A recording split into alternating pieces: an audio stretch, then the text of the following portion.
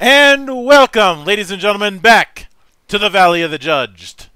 I am your one and only gaming monk, better known as Mildra, and with me, as always, I have my good brother here in the temple, the man of 1,000 runes, the CEO of Zadare Enterprises, and the bane of my fucking existence, good brother Xanatrix. We are back once again. Just a note, Zadare Enterprises has closed their test pilot candidacies at this time. We are fully staffed. So you missed your chances, guys. You know what they say about snoozing and losing. Yeah, eventually I just take all of the positions and test all the robots myself. I mean, what? But we are back once again with a look at another class in the playtest version of Heavens and Heresies. Either playtest or early access, potato. And this time around we're doing the Rogue. Now, unlike last week, the Rogue is not necessarily a problem class. It'd be kind of hard for it to be, given that it's one of the original 4. But I have a weird paradox with this particular class and my history with it. I don't have as much of an issue with the class itself as I do a lot of the people who play it. This largely has to do with the fact that the fantasy of the rogue, of the expert thief, safecracker, what have you, is one that lends itself very easily to somebody being a solo act. Especially since given their particular skill set is exclusive to them. Granted, a little less so nowadays, but still very much so. It's very easy for them to focus on their thieving stuff independently of the rest of the party. If I were to use another example, consider the hacker archetype in a cyberpunk game, and how the hacking system is its own separate thing from what the rest of the party is doing. This is probably why hacking is one of those things that nobody's really got 100% right in cyberpunk RPGs. They're doing the best they can with what they have. Of course, acknowledging that rogues can do the one-man band if they have to, they also have various different subtypes they can dip into, or prestiges they could train into, depending on where you are and which edition you're looking at. So that you can either be Mr. Stabby McSneak, or you can be Mr. Edgy McKill because of assassination stuff. Yeah, there's definitely that. Whereas normally I'd be perfectly fine with a wide amount of variance when it comes to a given class. It is a bit of a problem when those variances get a little bit too wide, and I'd say it largely has to do with the fact that the rogue has had the reputation as the skill monkey in a system that does not have a very good history with skill systems. And whenever I bring this up, I usually get a few grogs saying he's had skills since day one. Those thief skills in old school D&D do not count.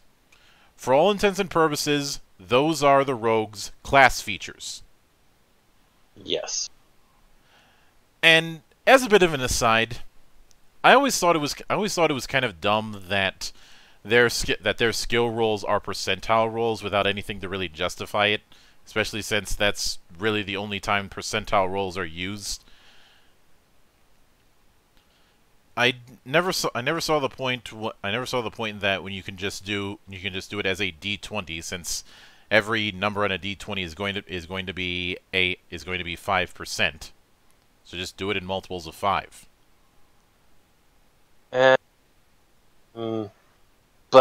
dice, but rolls, but numbers. That's probably what it was.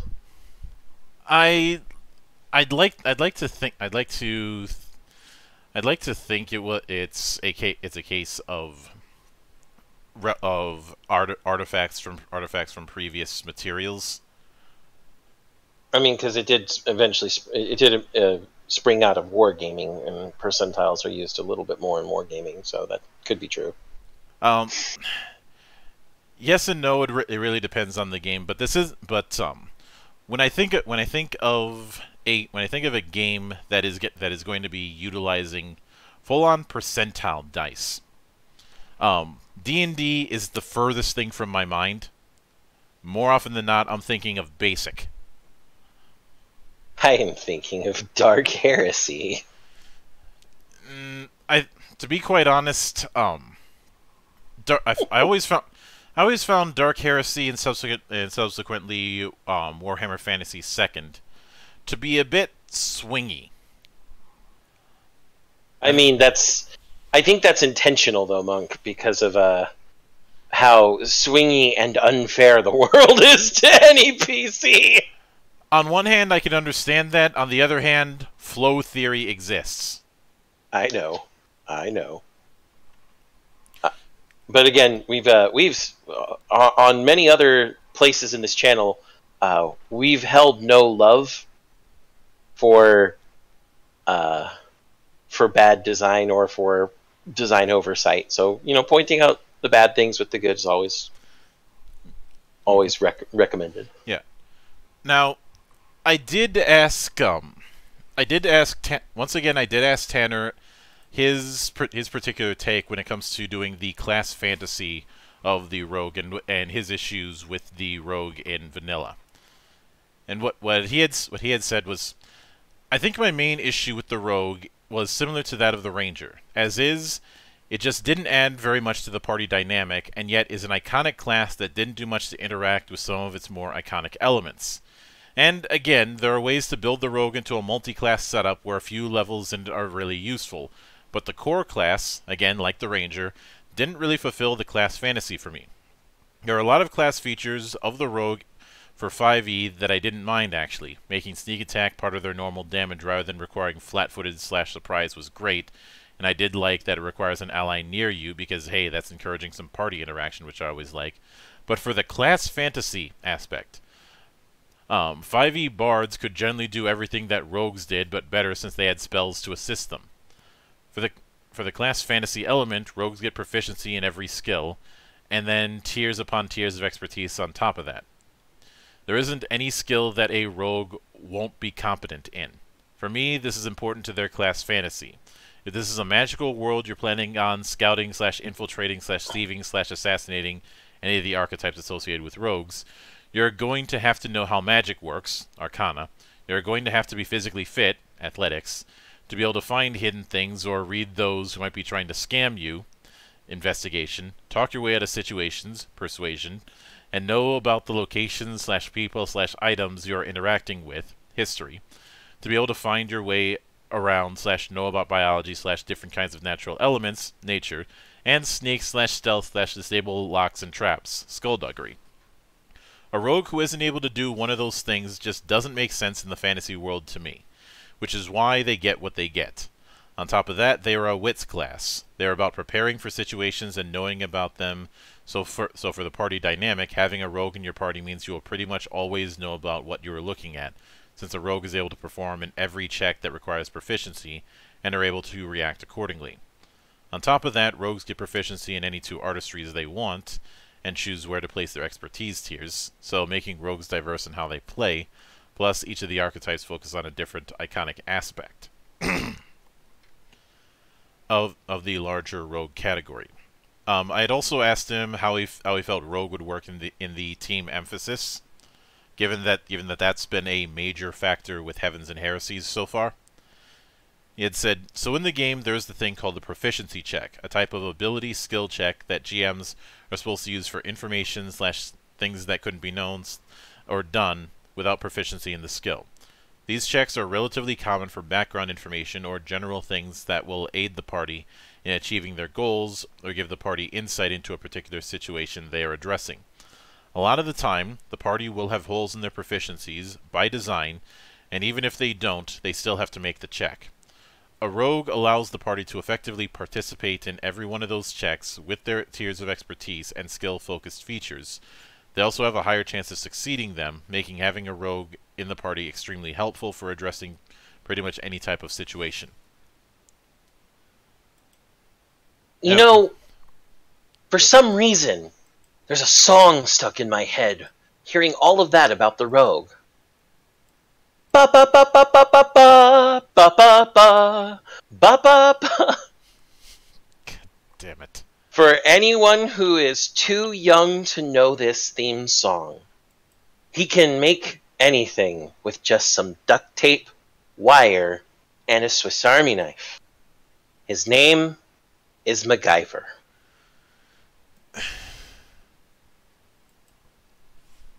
Oh, and chewing gum. Can't forget a little bit of chewing gum. Anyway,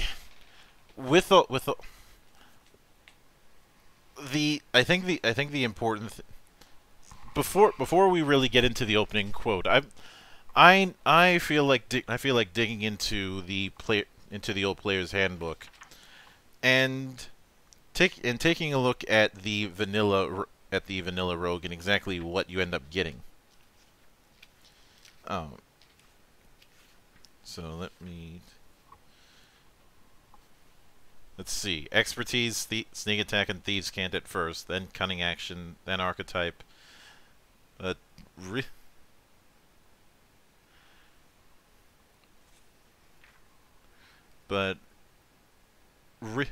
really, I mean, cunning action is just a bonus action. We've already mentioned sneak attack. Thieves' cant is one of those things that, in my opinion, doesn't get all that much use because it's so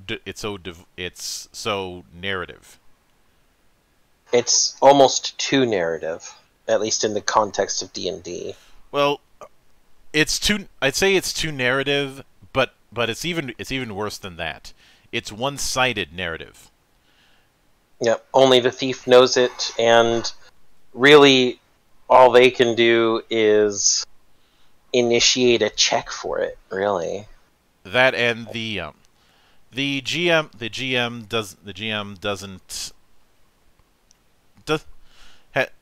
it's putting faith that the GM is actually going to put that into use,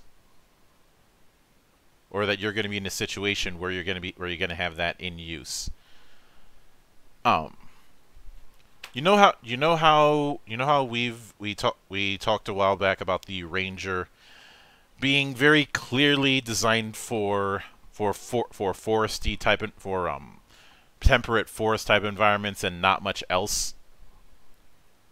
Yes. You kind of have. I've always gotten that vibe when it comes to the rogue, where it's very clear they're meant for urban environments and possibly dungeons, but not much in the way else. If they're outside of those two types of environments, they're a spare prick at the wedding. I mean, when it comes to a rogue, that's a little more literal. A spare prick at the wedding.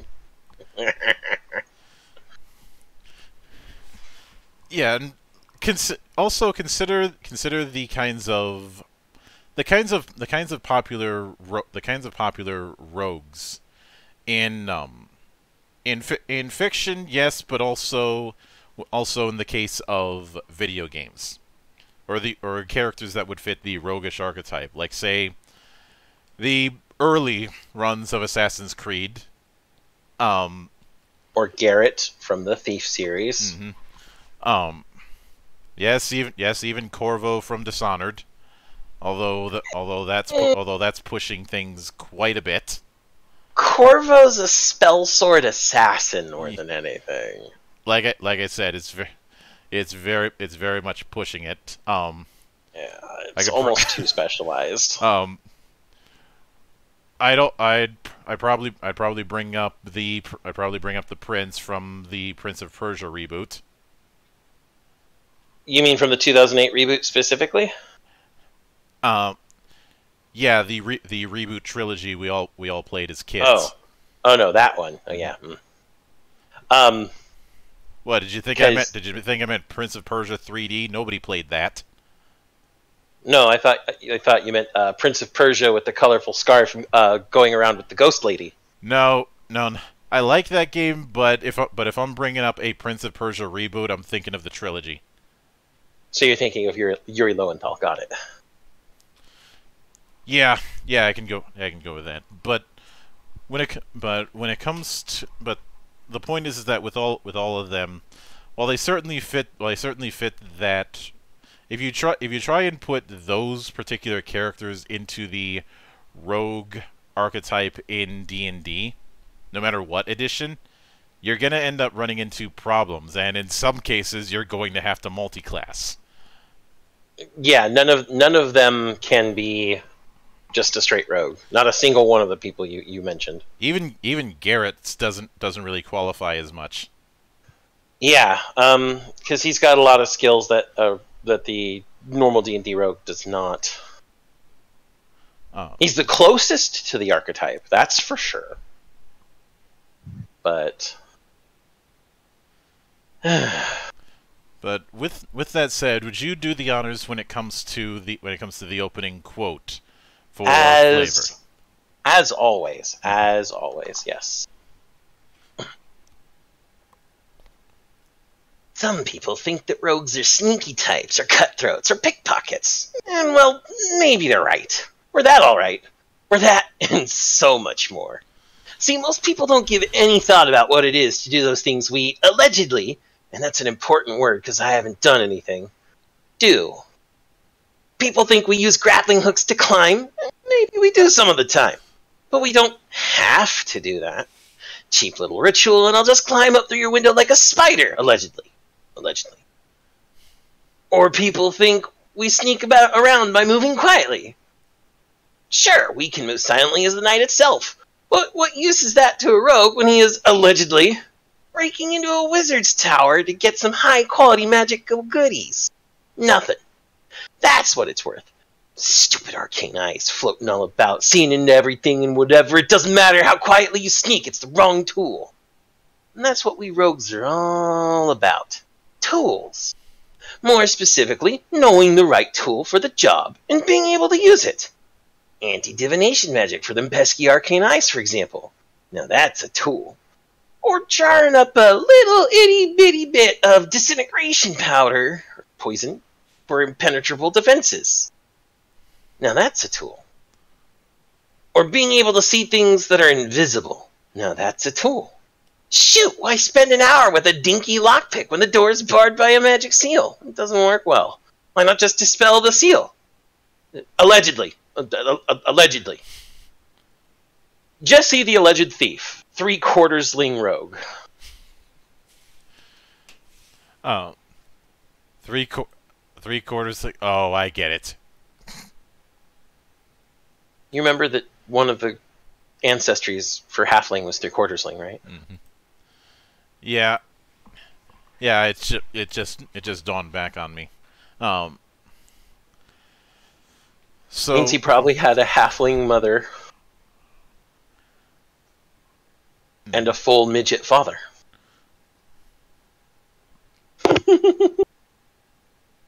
Or two different sets of halflings and a human.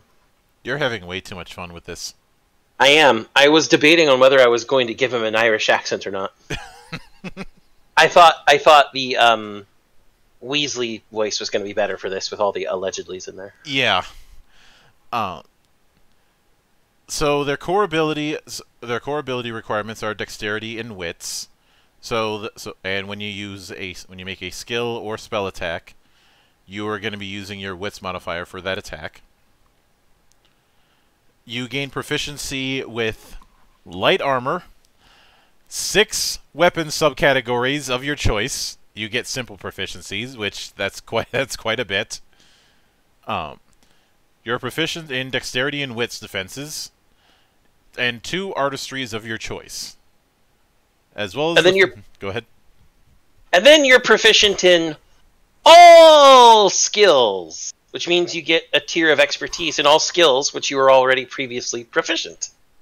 Especially since you're probably going to be getting some skill proficiencies from your ancestry. Yep. And then, of course, you know, any feats you might grab, any... You're just going to be that guy who does all the things. Mm-hmm. Let's see, you also learn 4 languages of your choice. Your base vitality is equal to half your level plus your wits modifier. So about the normal for everybody else, in most cases. When you choose this class, you gain 3 Tier 1 weapons of your choice, 2 Tier 1 potions or poisons of your choice, Tier 1 light armor, and 1 adventuring kit of your choice. And then we get to raising the death flag. When a rogue raises the death flag, they are instantly restored to full HP. They gain resistance to all damage and conditions. Their movement, climb, and swim speeds increase by 15 feet. They have advantage on all attacks they make. Effects cannot pose disadvantage on attacks they make. The damage of their sneak attack feature increases by 1 dice type. And any attack they make which hits an enemy is considered to critically hit. Crit? What? You're auto-critting? Yep. Which means if you use a sneak attack, you're auto-critting on a sneak attack that is now 1 dice type higher than it was. Mm-hmm. That's broken. But it does fit for a raising the death flag ability. I'm going to stab you over and over until you die. That's going to be right between your ribs in the same place, cutting all of the chest arteries. Or a crossbow rogue saying, "I've got a bow, I've got an arrow with your name on it, and I'm going to keep shooting until I find it." Look, I really like the repeating crossbow from Van Helsing. Sue me. Of course you do. Let's see. So at first level, you start with getting your archetype, which the vanilla rogue, I don't think you did that. Let me check again. Let's see. Yeah. See, that would be page 94. No, I like the dev note. They don't get it till in vanilla. They don't get it till 3rd. True. I like the dev note here. Having problems with Rogue being a combination of 4 different archetypes? Well, fret no more. You get your archetype from the gate, and it'll help define what you can do and how you can do it. I can't help but wonder if that's the reason why you're getting the archetype right out of the gate. Well, we've seen one other class do that, remember? Yeah. And I think it defines how that class works. Yep. That seems to be the motif here. If you're getting it right out of the gate, then your archetype is going to more significantly define how it's going to work. Whereas if you get it at 3rd level, it's going to add an extra layer. Yeah, it enhances the core. If it's gotten later, if it's gotten earlier, it is the core. Mm-hmm. So, again, I really like that. That we have that sort of variance between classes. And also the fact that, you know, you're not waiting for 3 levels or 2 levels to get the part of your class that is, well, the flavor. For the classes where you get the archetype later and it enhances the core mechanic of that class, that class was already plenty tasty without the archetype.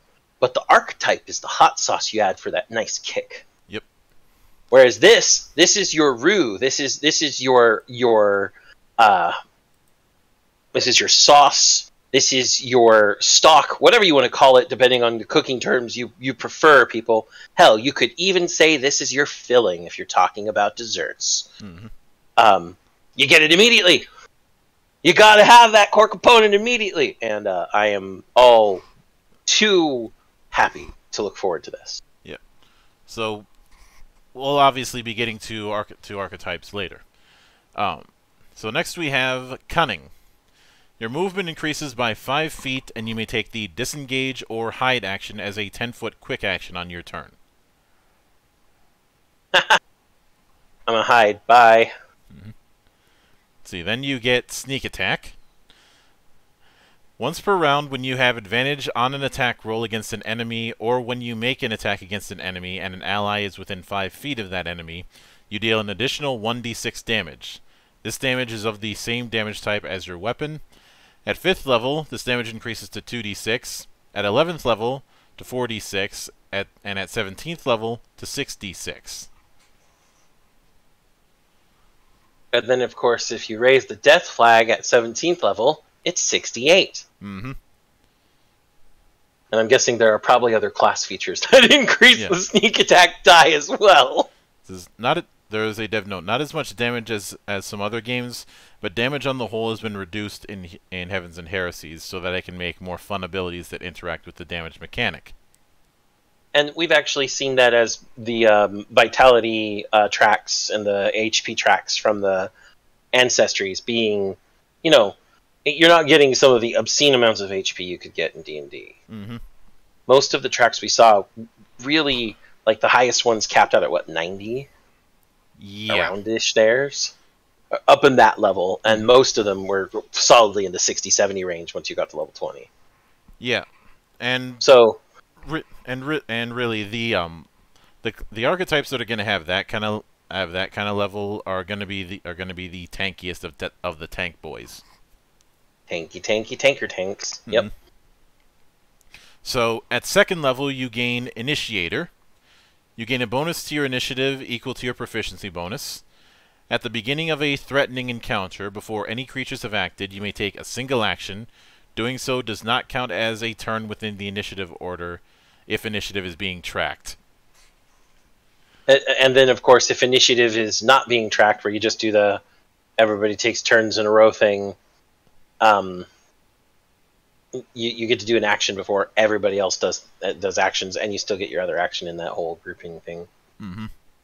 Fun stuff. Yep. There's also a dev note. This feature is so cool to me. It adds so much to not just combat encounters, but other encounters as well. All the things that rogues are supposed to be able to do. Traps, sudden changes to situations. This feature allows them to deal with them. Although what I couldn't help but notice is that the single action that they can take, it doesn't say that it can't be an attack. No, it's just an action. Mm-hmm. You could attack. You could place a trap. You could. There's a million and one things you can do with just that word, action. And I'm almost guaranteeing that was intentional on Tanner's part, because he wants you to be able to react in any way you can. So just remember, Han shot first. I mean, if this thing has a smuggler archetype, I'm gonna laugh. After that is bonus feats. You gain a bonus feat, and you get an additional one at 5th, 11th, and 17th levels. And just like how action is not specified, neither is the feat type. Mm-hmm. I'm guessing this again is intentional, just because he wants the rogue to be able to be the guy who can reasonably do anything.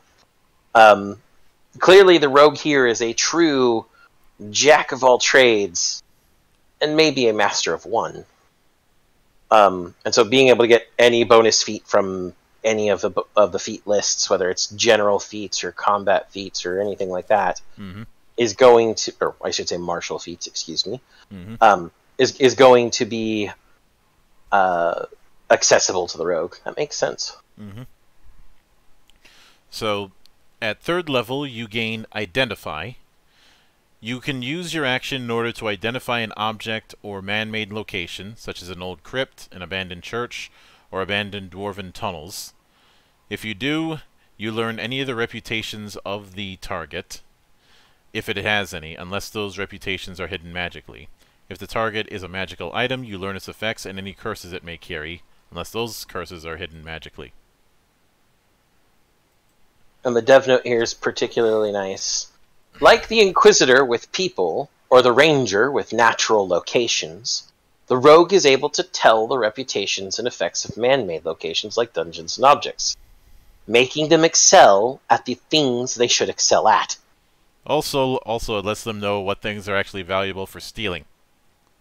Which, of course, if you're a rogue, that's most important of all. But again, allegedly stealing. And remember, it's not stealing if you're taking it from Priceless Tomb or some other abandoned area of human history. Then it's our favorite term of all, treasure hunting. Oh. At 5th level, you gain expertise. You gain Tier 1 expertise in 2 skills of your choice, which you get again at 10th, 15th, and 20th level. Oh, okay. I also like the flavor text. Being good at things is all a part of the job. Mm-hmm. You also gain Uncanny Dodge. Oh, jeez, I remember having to deal with that shit. When an attacker that you can see hits you with an attack which specifically targets a physical defense, you can use your reaction in order to gain resistance to that attack's damage. At 13th level, you gain Improved Uncanny Dodge. When an attacker you can see hits you with an attack, regardless of which defense it targets, you can use your reaction in order to gain resistance to that attack's damage.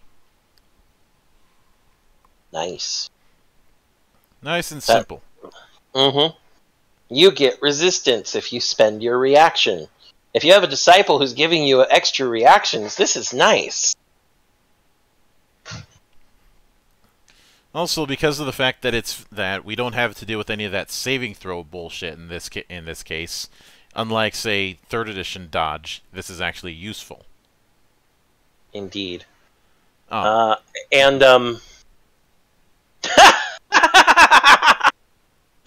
Out of curiosity, I just went checking the Paladin Blessing effect table. Mm-hmm.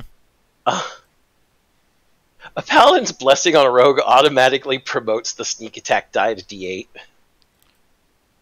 So if you do that and raise the death flag, then they're rolling D10s. Yeah, and then of course, when the Paragon who gets boons from blessing people blesses the rogue, they get +3 to their deflection. Mm-hmm. I wanted to go look at that again, and I'm like, yeah, that's good. At 6th level, you gain Evasion, where you have resistance to damage from attacks that specifically target your dexterity defense. With a dev note, rogues have a lot of defensive features. Why? Because you die alone because if you die alone in Heavens and Heresies, you are dead.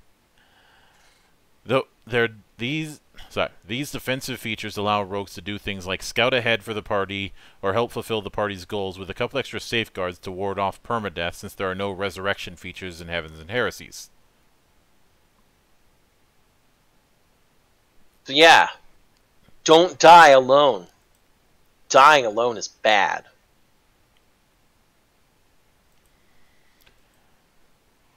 At 9th level, you gain Reliable Talent. Whenever you would make an ability check and add proficiency with a skill in which you have expertise, instead of rolling the d20, you may treat your roll as an 8 plus your relevant ability modifier plus your skill proficiency, including your expertise. So oh man, starting at 9th level, if 8 plus your mod plus your proficiency would make the check, you can just go Reliable Talent. That is fucking fantastic. Now, of course, you have to have expertise. Mm-hmm. But if you've been paying attention, people, not only do you get proficiency in every fucking skill, and a feature that allows you to give yourself 1 tier of expertise in 2 skills at a time at 5th, 10th, 15th, and 20th. If you're building your rogue to be as roguey as roguingly possible, you're going to look for a way to spread around those expertises and get yourself as much expertise as possible early on. Mm-hmm. And I'm sure there's a way to do that if I play around with ancestries and backgrounds and everything else. Oh yeah. And then at 20th level, you gain Ineffable. You gain 1 tier of expertise in your skills. So at 20th level, you just get 1 tier of expertise in every skill. Yeah. And let's not forget these tiers of expertise stack. Yep. Not to mention at this level, you are also getting to choose 2 skills where you get to add 1 tier of expertise to anyway from the previous edition.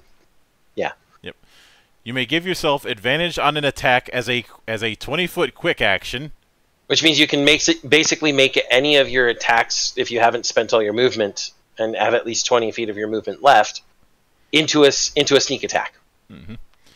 And increase each of your core abilities by 2. If you would make an ability check with one of your core abilities and roll below your ability score for that ability, you may treat your ability score as the roll of the d20 instead.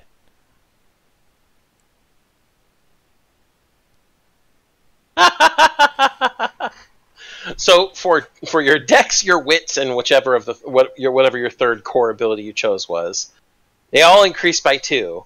And if you are, for example, rolling a wits check, and your d20 score is lower than your wits ability, you're just like, no, wits ability score is the roll.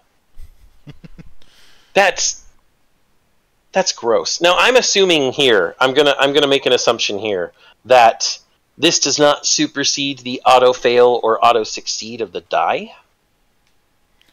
I would like a clarification on that. Yeah. Because if you get, for example, 4, which is an auto fail, and you're like, no, I want to replace that with my wits ability score for the roll. Does that actually undo the auto fail? Because if so, that's actually kind of awesome, and it would make sense for a 20th level ability. But let's not beat around the bush here. This is a capstone. Yes. This is a capstone outside of the archetype. The archetypes have their own capstones. It is not just a capstone. This is an evolution of reliable talent. Yeah. Well, and a bunch of other things. This is... So, I want that clarification. Can this replace an auto-fail score? Because if it can, and I would be perfectly fine if it could, because, again, 20th level ability, it needs to be put in black and white so you don't have a rules lawyer. Well, let's actually go beyond. This is a that guy, because only a that guy would say, but the auto failed. The auto failed. He auto failed. It doesn't matter that he replaced it with his 16 wits. The auto failed. Because that guy has fun tormenting the table. And we tend to pile drive those people through a different table. Inside the squared circle. Is the table on fire? Your choice. I choose that the table is on fire, and explosions are involved. In other words, it's a table in an FMW match. Good choice.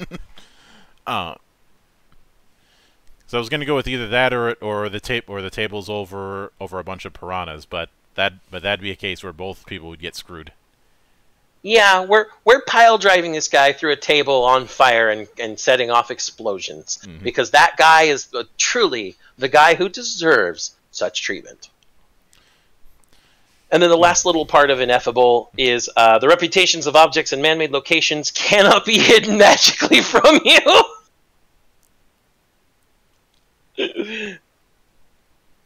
What's that? You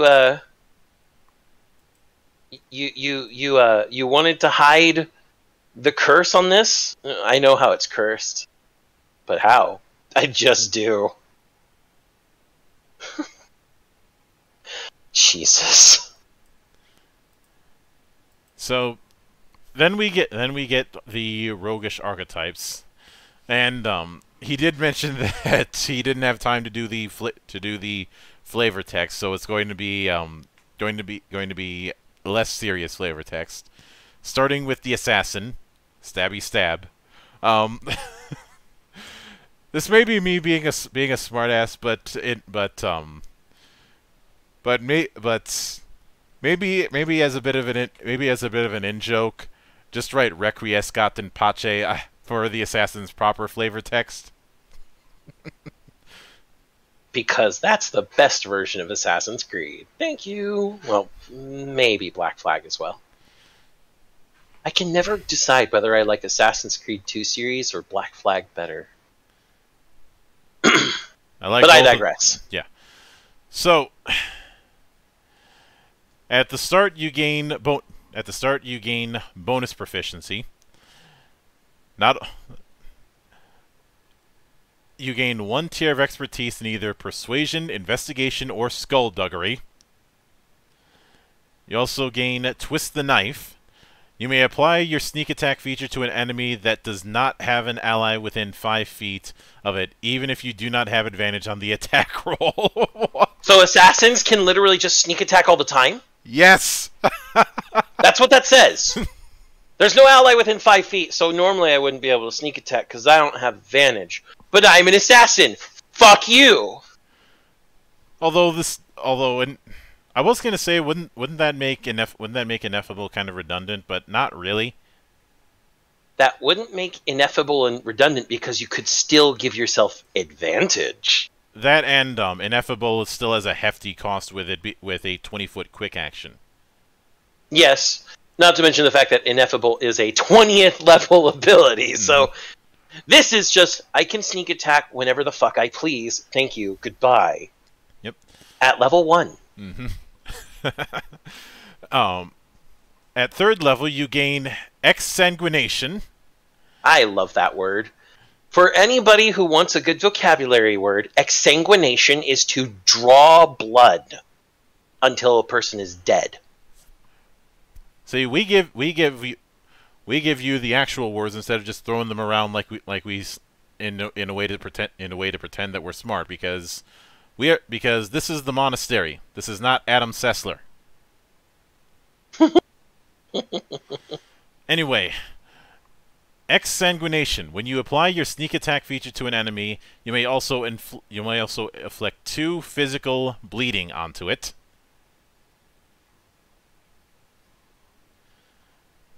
Interacts with the afflictions from other classes. Yay.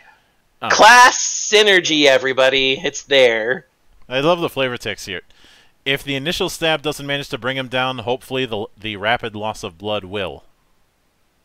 I mean, stab someone in the femoral artery and tell me if they're getting back up. Death by exsanguination. Next is already dead. Yep, saw that coming. Roses are red, violets are blue. Omae wa mo shinderu. For when you need someone to not know they've been stabbed until the right moment. You can delay the damage dealt by and conditions opposed by an attack until the beginning of the next round, approximately 10 seconds if initiative is not being counted. If you make this attack against an unaware enemy, you may make a skill attack against their wit's defense in order for your attack to escape their notice. If you make this attack against a target within a crowd, apply the result of your skill check to the target and the wit's defense of the crowd, but still only make 1 roll. This literally is... and then the guy explodes. This is literally Kenshiro. Yeah, it's...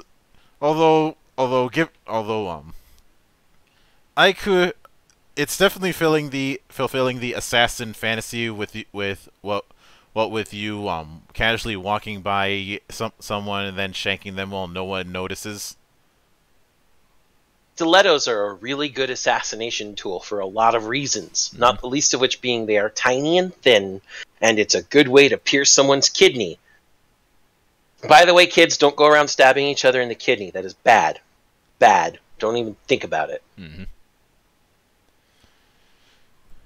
Now, at 7th level, you gain In Sheep's Clothing, wherein you gain proficiency in your intuition defense. If you already have proficiency in your intuition defense, you gain a proficiency in a defense of your choice instead. And you also gain undetectable. While motionless within an area that is hidden by darkness, you're additionally hidden by a severity equal to your wits modifier. Double hidden. And you're next. When you kill an enemy with your sneak attack feature, you may utilize a 10-foot quick action to threaten an enemy within 30 feet of you. Make a skill attack against the creature's resolved defense. On a hit, the creature is hindered by you until the end of its next turn by a severity equal to your wits modifier. And since you can sneak attack whenever the fuck you please, shank! And now it's your turn. Oh god, help me. At 11th level, you gain nothing personal. Really? Really? What? No, wait, hold on. I'm gonna read the effect. If the distance to a creature is within your normal movement range, you can choose to teleport behind that creature rather than moving. The total amount of space you teleport is subtracted from your movement. Nothing personnel, kid. Cold Steel the Hedgehog. I'm going to kick my fan. I legitimately was tempted to kick my fan. Bravo, Tanner! You've made a meme class more memey than the Way of the Entering Fist. And this one's a serious class design. Yeah. We've already got Fist of the North Star and fucking Cold Steel the Hedgehog. So anyway, at 14th level, you gain All Alone. Attacks you make on creatures which do not have an ally within 5 feet of them are made with advantage.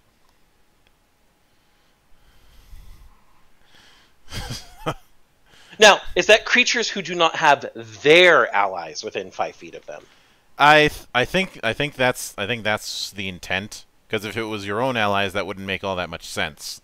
Especially since it would then actually make one part of Ineffable completely useless at that point. And let's not forget, you can because of the first level abilities you can apply sneak attack to that, which is going to be doing extra damage and bleeding. Yes. Yes.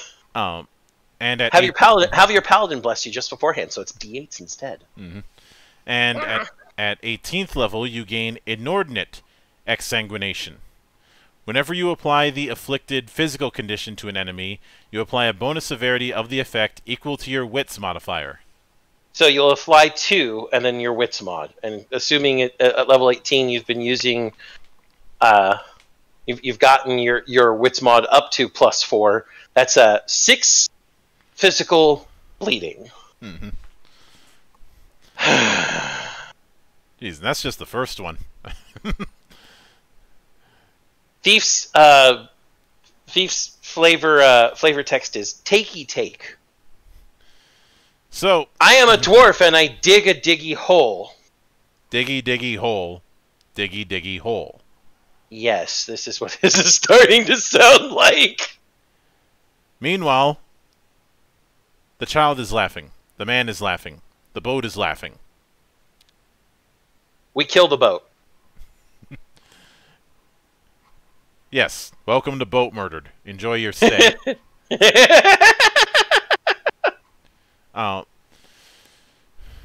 One of these days, I'm going to do a dramatic reading of Boat Murdered. And I'm probably not going to put it on YouTube.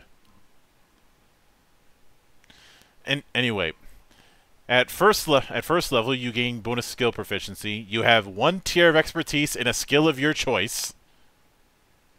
And I love the flavor text here. All thieves like different things, and you got to know what you like. If you don't, how are you going to steal it? Exactly. You also gain Subtle Strike. This is another flavor text I like. Generally, people get pretty obstinate when they're shivved. It's best to hide that. When an ally hits a creature within your reach or range with an attack, Interesting. You may aid your ally's strike as it lands and add the bonus damage from your sneak attack feature to their attack rather than your own. You do not need to make an attack roll. Doing so counts as using the feature for the round, and you may not use this feature if you have already dealt bonus damage from sneak attack this round. If the ally scores a critical hit, you may double the amount of damage dice you add from this feature to their attack. You must be conscious to use this feature, and it does not require you to utilize your reaction. Basically, I spend my sneak attack die on my friend. Even if I'm 60 feet away because I'm using a bow instead of a spear. Yeah, this is a case of giving very friendly fire. Well, the reason I say within your reach or range is because, or why I said with a bow and I'm 60 feet away, is because it says or range. Mm-hmm. The ranged... If you're a ranged weapon user, and remember, you get simple proficiency in 6 fucking weapons of your choice! So... Oh, my buddy over there is about to hit that guy with a greatsword real well? Hey, buddy. Here's an extra 1d6 damage. Or, assuming you're, like, 14th level, here's an extra 4d6 damage. Or 4d8 if you've got the paladin involved. If the paladin's blessed you, here's an extra 48 damage. Mm-hmm. The guy now swinging the greatsword, who might in fact be the paladin that just blessed you, looks at you and goes, "Thanks, buddy." And now whatever he's hitting has turned into a big splat. Mm-hmm. So, at third level, you gain probable deniability. If you were to fail a dexterity skullduggery check to steal something from a creature, you have advantage on any ability persuasion check made to attempt to talk your way out of the situation. I like the flavor text. I mean, it doesn't matter if I'm the only one here. It could have been me, right? You also gain Pilferer's Pouch. You gain a magical pouch to store your loot. This pouch is considered a personal item for you and does not have an encumbrance rating. Unlike a normal pouch, the mouth of it leads to a demiplane. It has a carrying capacity of 6, and only items with an encumbrance of 2 or less may be stored within the pouch. Removing an item from the pouch requires you to utilize a 10-foot quick action. The barrier between the demiplane and the material plane of the mouth of the bag prevents similar items, like bags of holding, from being placed within it, and likewise, it cannot be placed in those items. Spells cannot be cast inside the Pilferer's Pouch, nor can rituals be performed within it. This assumes that like a literal person can be put inside the pouch.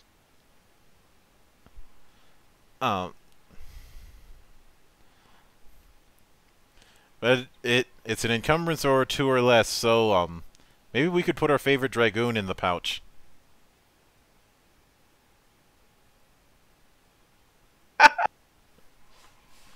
She's certainly small enough.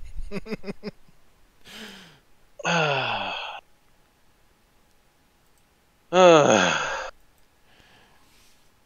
see. At 7th level, you gain Slippery Mind.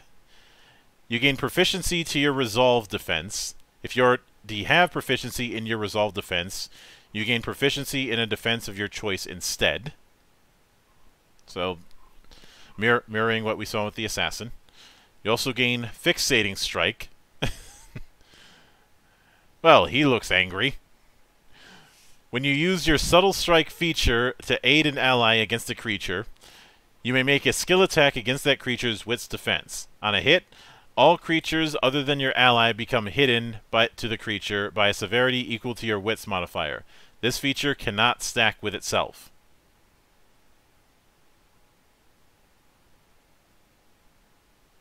So now you're passing aggro. That's essentially what this is. If this were going to be compared to an MMO, you are passing aggro. Mm-hmm. Very nice. I like it.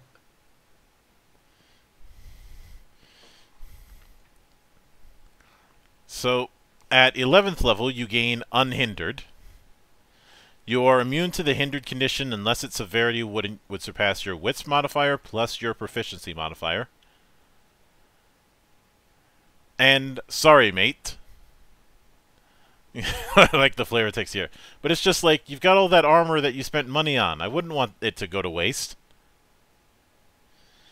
When a creature would hit you with an attack which targets one of your physical defenses, you may expend 1 vitality and make the attack target a willing ally that is also a valid target for the attack instead of you. Damage dealt to an ally this way is reduced by your wits modifier. In addition, either you may apply your own resistances and damage reductions to the damage, or your ally may apply theirs, but not both.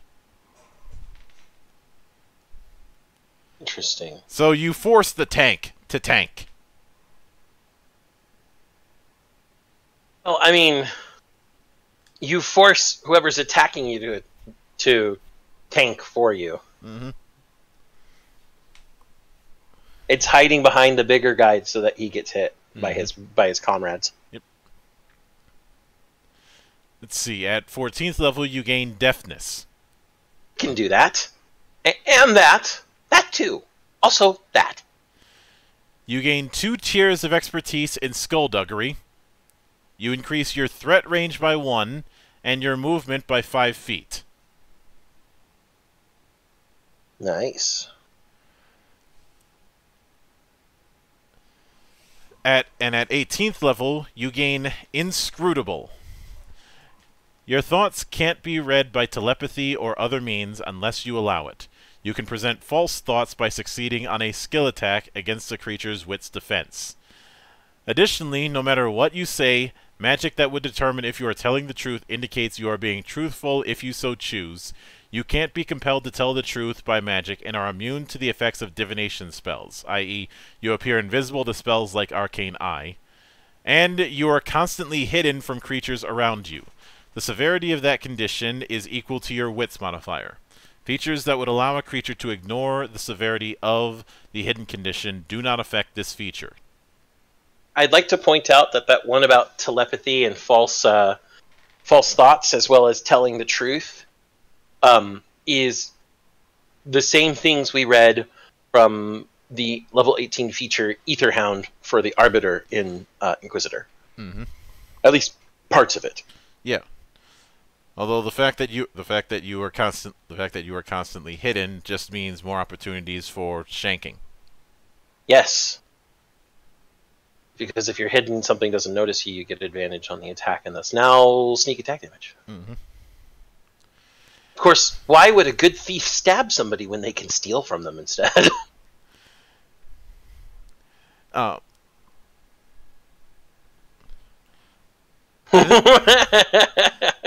So, the next one is the Alchemist, which is interesting because so often alchemists are treated as their own class. But truth be told, Alchemist being a subclass of Rogue actually makes sense here.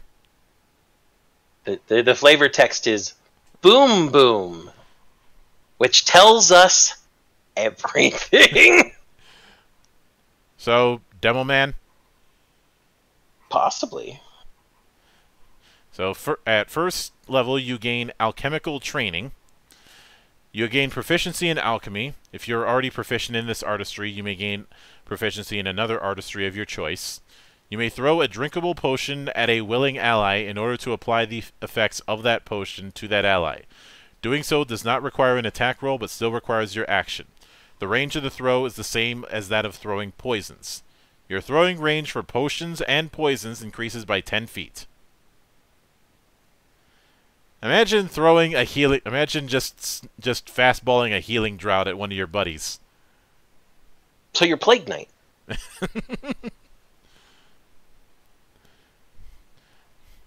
I'm not wrong. No, you're not. And I just have the image of a healing potion that's in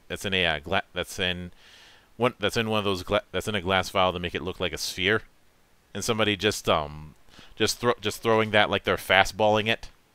Yeah, that's a flask, monk. Mm-hmm. Yeah, flask. What the hell am I thinking? Brain. You also gain Caustic Strike. You may change your weapon's damage type to poison or acid. When you hit an enemy with an attack which utilizes your sneak attack feature, You may utilize a quick action 10 feet and apply the damage of your sneak attack to creatures within 5 feet of you that the attack roll would also hit. A creature cannot be hit by your sneak attack feature more than once in a single instance. I think the intent Splash is sneak attack damage? Yeah, is splash. So I think that part about to creatures within 5 feet should be a little bit reworded, because I think the intent is 5.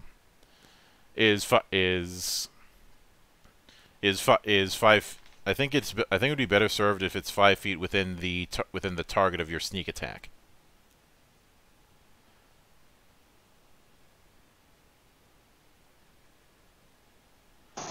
Well, Unless I I'm think misreading I think what he's basically saying is that your sneak attack damage splashes out from you, Mm-hmm. and that's why it's within 5 feet of you. Yeah. Okay. That makes sense then. Let's see. At 3rd level, you gain added ingredients. So what if I experimented on myself to the point that I can't tell the difference between my blood and a vial of pure etheric resonance? Resonance is resonance, right? You may expend a vitality when you are crafting a potion/poison in order to choose one additional secondary effect for the potion/poison.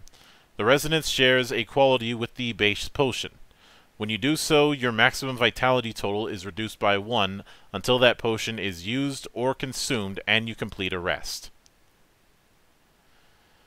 Dev note. So you know the mechanic of choosing secondary options for spells? The potion crafting in Heavens and Heresies is built on a similar, but different enough to feel different, but the same enough to not require more system mastery concept, allowing for a fun and customizable alchemy system. Interesting.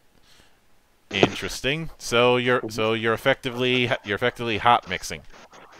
Like I said, Plague Night. Then we have unstable concoction. I mean, of course I'm going to throw it. It's going to explode. If you would throw a poison with an area of effect, you may apply your sneak attack damage to all creatures within the area of effect.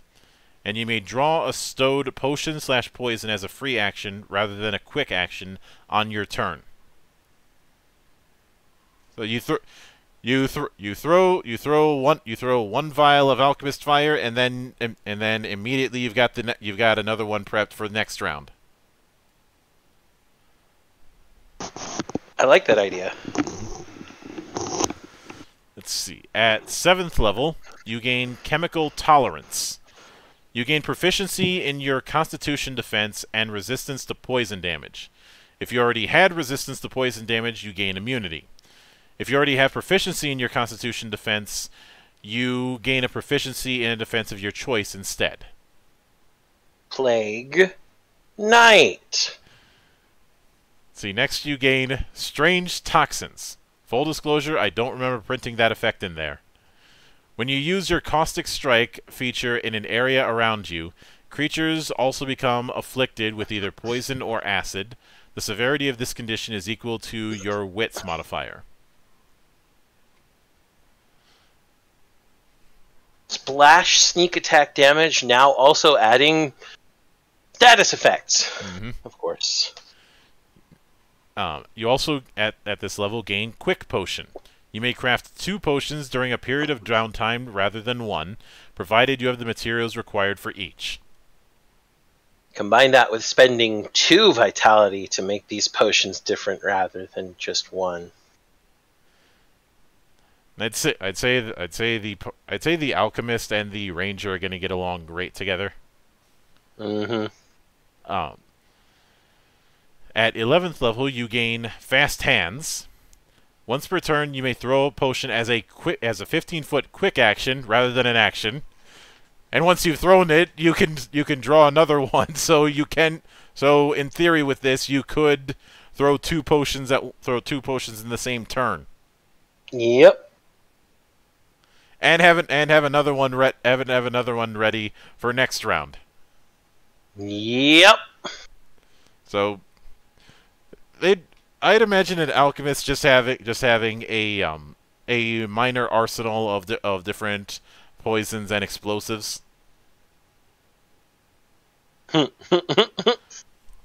Just imagine one getting a little bit loose with Alchemist Fire. Yeah. So, at 14th level, you gain Distracting Vapors. Whenever you hit a creature with your Caustic Strike feature, it becomes blinded. The severity of this condition is equal to your Wits modifier. I like the flavor text here. I think he's getting sleepy. Or maybe it's all the resonance in my blood giving me visions. One of the two. Mm-hmm. And at 18th level, you gain Potion Master. You may craft 2 identical potions by utilizing only one set of ingredients.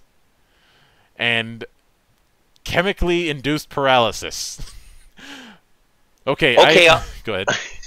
Okay, I'll admit, I don't know if he's going to wake up.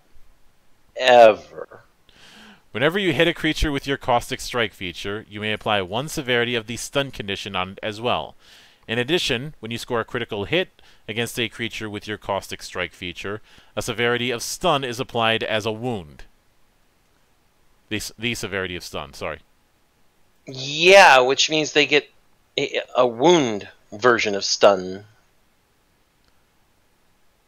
Oh, remember, wounds are much harder to remove. Yep. And then, for the final archetype, we have the Spelunker. Its flavor text is Explore. Now you're just getting redonkulous. Now it's getting redonkulous? The flavor text, yes. I repeat what I said. And I repeat my response. Anyway, we do have a dev note. While this archetype's features are all good and fulfill the archetype, a lot of the flavor texts are an inside joke, as was the name of the archetype initially. I'm going to keep them as is for the most part to see who can spot the joke. The archetype itself isn't a joke, though. It's pretty awesome. So at start, you gain bonus proficiency. God damn it. God damn it, Tanner.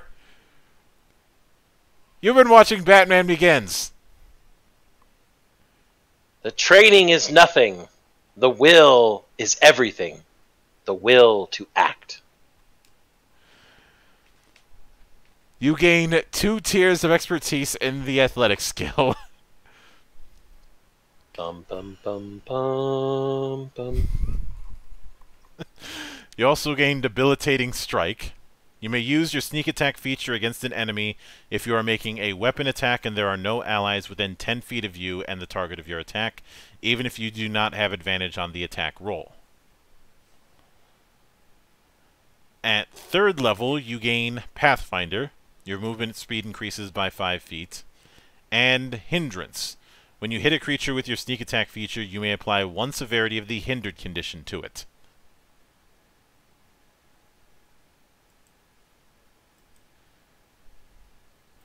Oh boy. At 7th level, you gain strength training.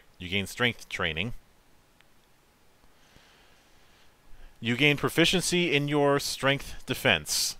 If you already have proficiency in your strength defense, you gain proficiency in a defense of your choice instead. You also gain Maim. Whenever you hit a creature with your sneak attack feature, you may apply 1 severity of the weakened condition on it as well. You may not use this feature with your hindrance feature on the same attack unless you do not have an ally within 10 feet of you. But if you don't have an ally within 10 feet of you, you can hit them with both! Mm-hmm. Helping Hand. You may perform the help as a quick action. The help action as a 15-foot quick action once per turn, and may help a creature within 30 feet of you, rather than one within your melee reach. Ray. At 11th level, you gain False Appearance. As long as you are surrounded by natural terrain, rocks, plants, trees, etc., you are hidden from creatures around you while you remain motionless. Creatures can, of course, notice that a bush was not there when they previously looked. This ability does not change your size or shape, and the severity of the condition is equal to your Wits modifier. At 14th level, you gain Unerring Eye. You gain 1 tier of expertise in investigation, and your threat range increases by 2. And looks like he ran out of quotes to use. Yep, because at 18th level you gain Rending Strike, flavor text. Your Maim and Hindrance features now inflict a severity equal to your Wits modifier rather than 1. Nice. So, I'd say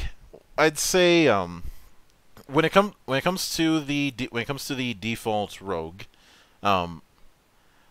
it's definitely a case of being able to do a little bit of everything, which whenever it comes, I've mentioned this in the past, but jack of all trades or even jack of many trades characters in fiction are kind of tricky to put into a class system simply because of the fact that people are supposed to be hyper focused on one thing over other things.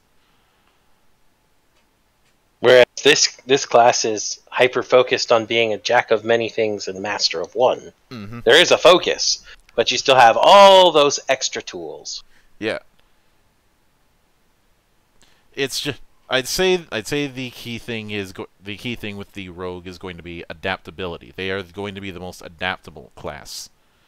Yeah. Of the ones we've seen so far, though I doubt the other classes that we haven't gotten to yet will be on a level of adaptable comparable. Well, that's because I believe the last 3 classes we have are all casters. Mm-hmm. But even with that, I do like how sneak attack works. I do like that that you the whole take a. I really like that whole take a single action at the start of a threatening encounter. Yeah, it's pretty nice. Mm-hmm. I'm not gonna lie. If I were gonna play a rogue, I'd totally be going assassin.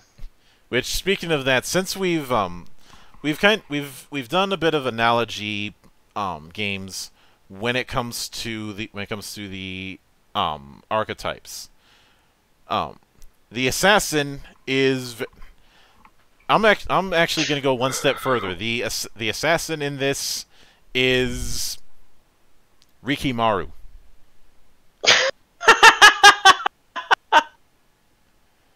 Okay. Okay. You might have to explain to the audience there, Monk. Go play a Tenchu game, except for Tenchu Z. I remember when the Tenchu games were good. Mm-hmm. I remember when the Tenchu games were still being made. Just remember that don't expect some of the things you may have taken for granted in other stealth games, especially the idea of it highly signposting in the UI whether your level of detection.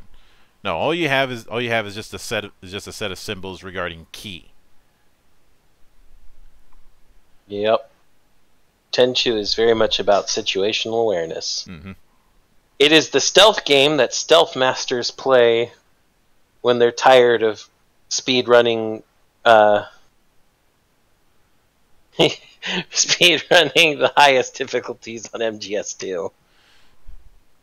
Or doing a no-kill run for the umpteenth time.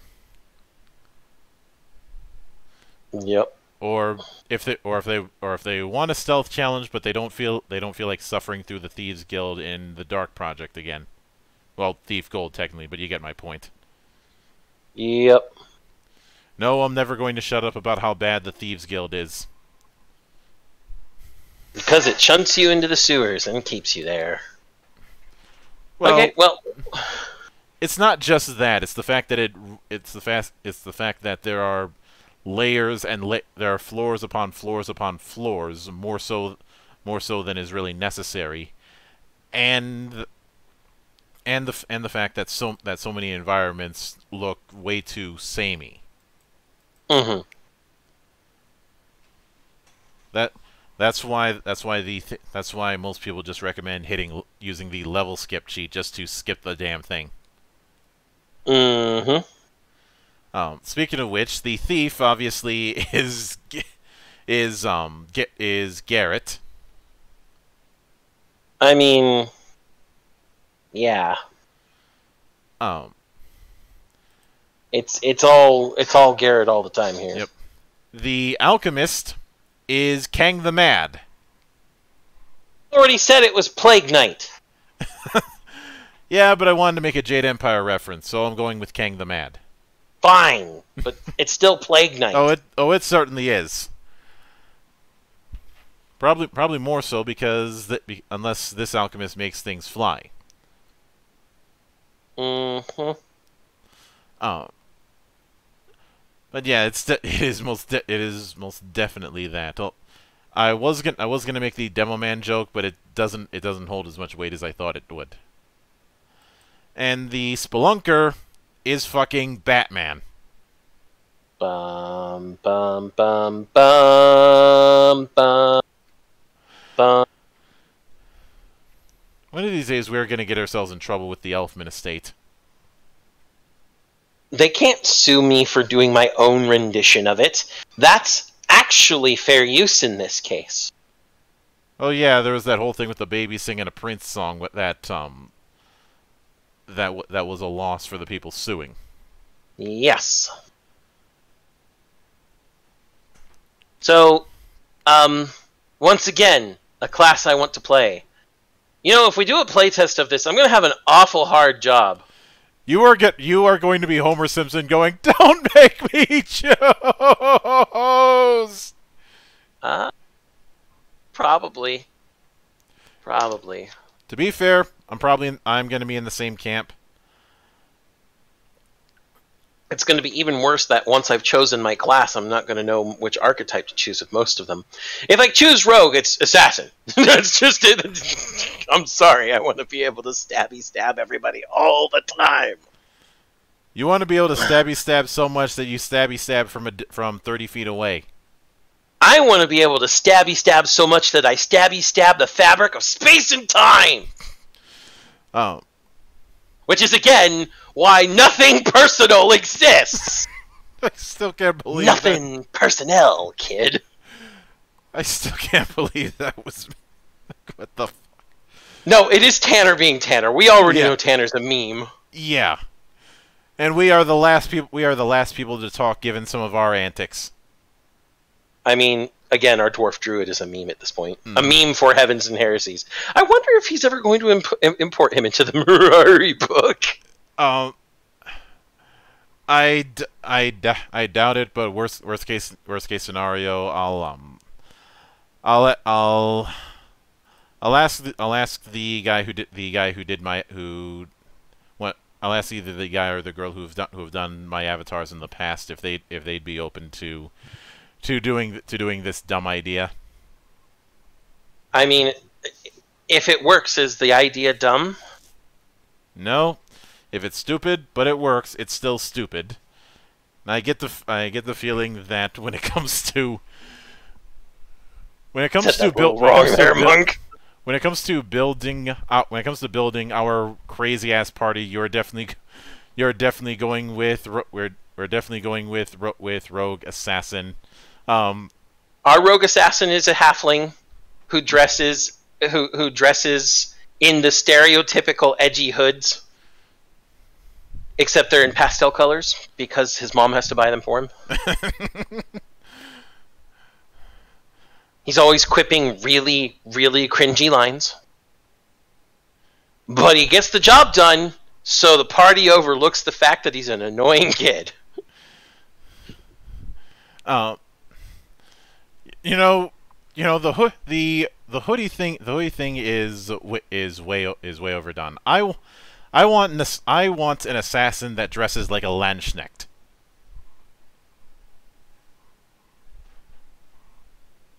You want an assassin that dresses like a Landsknecht, but Landsknecht wear medium armor, monk. They tend to wear scale or half. Yeah, I'm more referring to the gaudy, bright ass colors that they're known for. I could see that one too. Be like, I'm going to hit you, and you're not going to be able to do anything about it. What? Stab! Either that or can we have an assassin that's dressing more akin to a very colorful Zorro?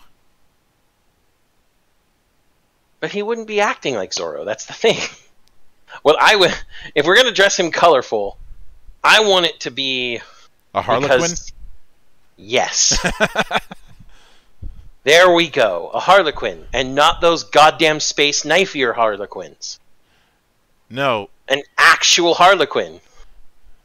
The kind of thing that would be in all manners of festivals in Paris. Or, the boss from Devil May Cry 3. Oh God, Jester. Yeah, okay, yeah, this assassin is Jester then. Like just a teenage Jester. He's got a little bit of angst, but he's constantly quipping, and it's pretty cringy. And when he stabs people, he laughs. When he doesn't stab people, he laughs. When people stab him, he laughs. And when he teleports, he laughs a lot. That way Dante can accurately counter his pattern. Yeah, that certainly fit. Let's see who we've got in 2 weeks, because I won't be here next week to do this. Next week, or rather not next week, in 2 weeks, we have the Sorcerer alongside his Horserer. You had to make that joke. Yes, I did. It was inevitable. Look, I spent way too much time going through the D&D out of context Tumblr page. I know. We've spent too much time going through many of the hilarious out of context and jokey pages of tabletop gaming. Yeah. When it comes to the Sorcerer, it's one of those classes that I wish I were a fly on the wall when it came to Skip Williams' infamous rant, so I could figure out what exactly it was that he despised about sorcerers. Now, obviously, I have no compunction. The first anime that I physically bought with my own money involved sorcerers. And if any of you think it's Sorcerer Hunters, I'm going to punch you. Repeatedly. Yeah, but wouldn't you say he's more akin to our assassin? Well, stabbers in that setting are basically magical assassins. So, yeah.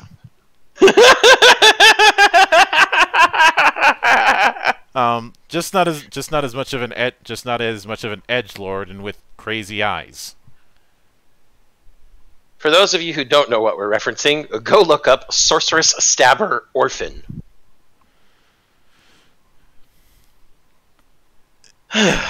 and although if you're going to be looking at it, either go with the first season of the 97 anime, ignore season 2, or go with the more recent version from Studio Dean. In fact, you'd probably be better off going with that one, since it's a lot more closer to the light novels. Yeah. Also, doesn't do the whole celery use as much. Look, celery use was a problem in the 90s. No getting around it. I mean, it was a problem not for any fault of the studios. Usually, it's just budgeting. Yeah, it's just a budget issue, and to be fair, it's not the biggest offender when it comes to celery use. I will always say that the worst offender when it comes to reusing animations is Sailor Moon. I was about to start singing Moonlight Densets. Rails though, Monk. Yes, but what I will find interesting when we get to the Sorcerer in 2 weeks is the fact that the the main appeal with the sorcerer is supposed to be that they don't have to prepare spells. Now, granted, but they don't get as many spells. Now, yeah. the 5e version decided to give them meta magic and made all the wizards cry in the process. Good. And Heavens and Heresies doesn't have prepared spells, so we're going to see what they do with the secondary spell effect system and the spell casting list. Yeah. It's certainly going to be interesting, but that's going to be in 2 weeks. As the reason why it's not going to be next week is I am in the process of moving, aside from one interview that I have, a couple of interviews that I have next week, I am more or less doing a work stoppage for the first week of November. Not work for my day job, obviously, but a work stoppage regarding the monastery. He's, on the one hand, you could say he's giving the monastery a holiday. On the other hand, you could say he's trying to get back at me and trying to torture me. No, believe me, if I wanted to torture you, there are other methods. Yeah, but all of the methods that would torture me torture you too, Monk. So it's kind of a Pyrrhic victory there. Or Pyrrhic victory, excuse me. It's still a victory. Is it really, though? Plausible deniability. Yes.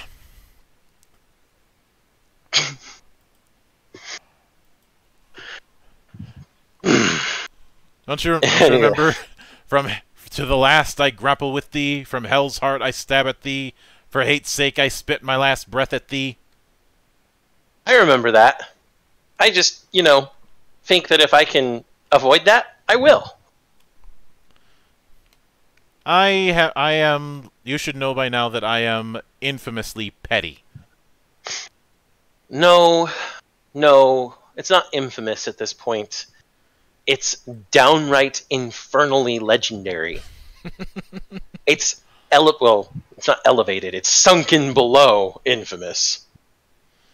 I can go with that. But with all that said, we will see you in 2 weeks when we cover the sorcerer, and of course there'll be a few more surprises to come, and I am probably going to need to break out the heavy liquor given what's coming Sunday, so do not pray for me. I'm far beyond that point. Instead, pray for his suffering. If worst comes to worst, I can always borrow some liquor from Doku. Are you sure he hasn't drank it all by now? No. I am very sure he has not drank it all by now. But with all that said, we will see you here in 2 weeks, or 14 days, whichever comes first. But or even Go ahead. Or even a fortnight. Oh, yeah. But not the video game. No, fuck that game. But until then, on behalf of the good brothers present and not present, my name is Mildra. I am your gaming monk. Stay fucking frosty, everybody.